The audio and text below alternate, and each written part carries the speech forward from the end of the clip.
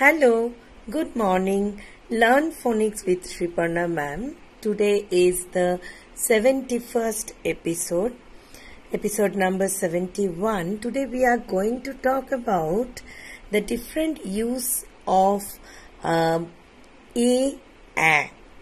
Okay, generally we are getting a sound from a. Short sound a.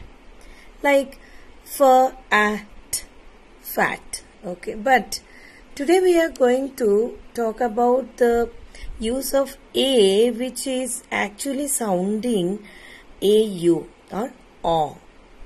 Like b all ball, t all tall, f all fall, like that. So here we are not getting for al. No, we are not getting. We are getting au sound. Another interesting use of a sound, like if we are talking about snake, right? Why we are getting ache?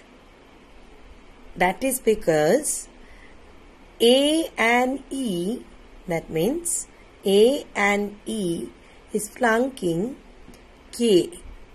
That is why A is sounding long.